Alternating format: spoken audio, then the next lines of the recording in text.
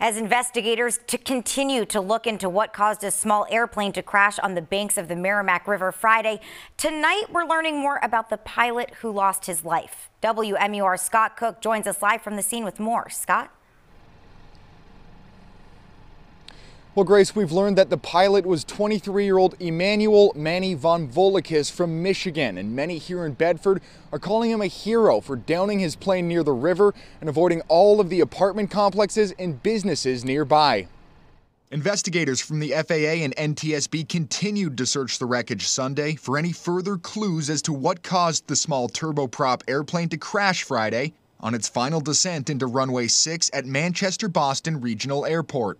The pilot and sole occupant of the plane has been identified as 23-year-old Manny von Volokis from Michigan. According to his mother, Manny loved flying and knew he would be a pilot since the age of 4. In a message to News 9, she says she had no doubt that Manny sacrificed himself to avoid hitting any buildings nearby. She says that's just the type of person he was.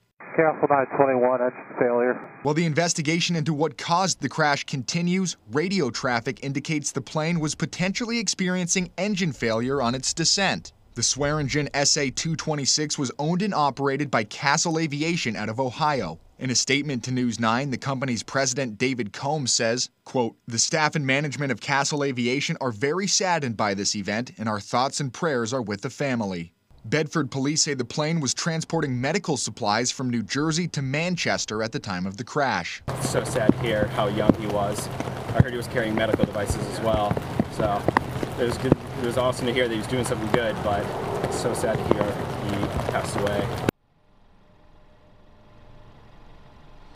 And in the meantime, investigators have wrapped up their search for the night, but they will be back out here first thing Monday morning, sifting through the wreckage to find any possible clues. We're live in Bedford tonight. Scott Cook, WMUR News 9.